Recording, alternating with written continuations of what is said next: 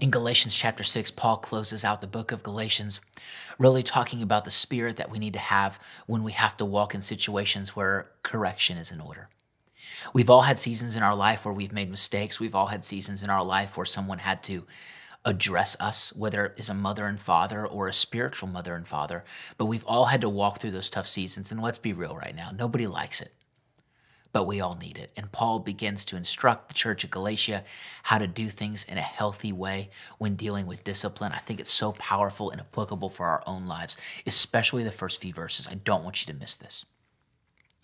Brothers and sisters, if someone is caught in a sin, you who are spiritual, restore such a one in a spirit of meekness or gentleness, considering yourself, lest you be tempted also. That's the New King James version of it. I'm going to go into the NIV real quick, but I really just want to share with you the spirit of what he's saying. He says, you who are spiritual, or you who see yourself as spiritual, you need to have a heart that's looking to restore.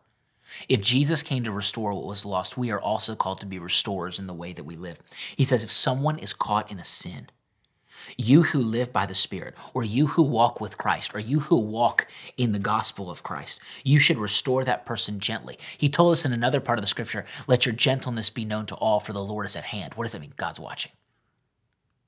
Watch how you respond. Watch how you respond. He's going to show you, he's going to share something powerful with us later that we're going to tie back to this in a few verses. Watch how you treat people.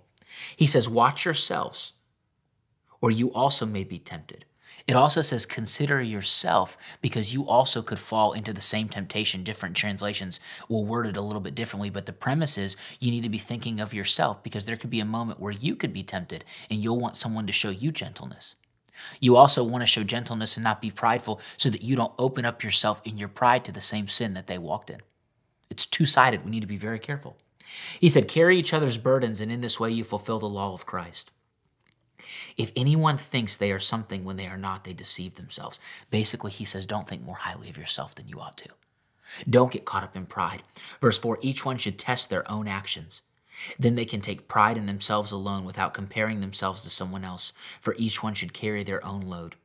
Nevertheless, the one who receives instruction in the word shall share all good things with their instructor. We need to be careful that we don't get lifted up in pride, that we share with one another what God's revealed to us, not in a prideful spirit, but in a humble and loving spirit. And we need to make sure, and this is the scripture, verse 7, do not be deceived. Don't fall for the lie that the enemy wants to tell you. For God will not be mocked. A man reaps what he sows. For whatever a man sows, he will reap.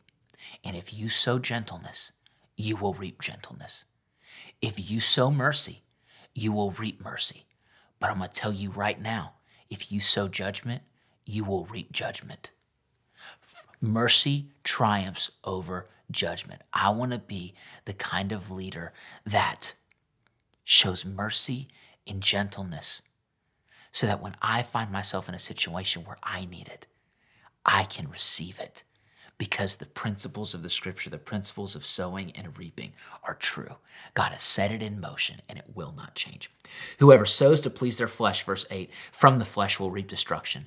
Whoever sows to please the Spirit, from the Spirit will reap eternal life. He says, if you sow good seed, you'll reap good seed. You sow bad seed, you'll reap a bad harvest. You have to be careful.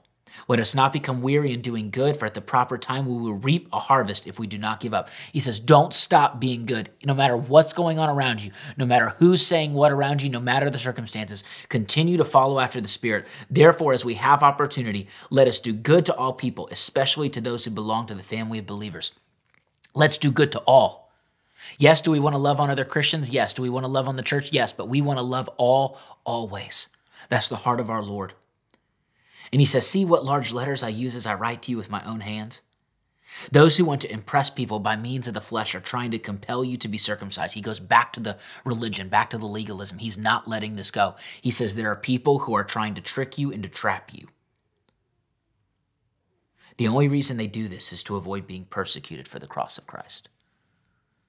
Now, this is interesting, because he's really talking about people who don't want to have to walk out what God's called them to walk out. And so because they have a wrong motivation, a wrong spirit, they push people away from Christ and they push people to themselves. He says in verse 13, not even those who are circumcised keep the law, yet they want you to be circumcised that they may boast about your circumcision in the flesh. May I never be like them. May I never boast except in the cross of our Lord Jesus Christ, through which the world has been crucified to me and I to the world. Neither circumcision nor uncircumcision means anything. What counts is the new creation. You are a new creation in Christ Jesus. I'm a new creation in Christ Jesus. The old has passed away. Behold, he has made all things new. The scripture says, peace and mercy to all who follow this rule, to the Israel of God. From now on, let no one cause me trouble, for I bear on my body the marks of Jesus.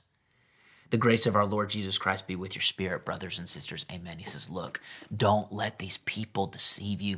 Don't let these people trick you. Don't let them get you caught up in religion and legalism and this ideology that's not of Christ. He said, you focus on Christ. You walk in the fruits of the Spirit. You walk in the fullness of freedom. You continue to do good no matter what's taking place around you.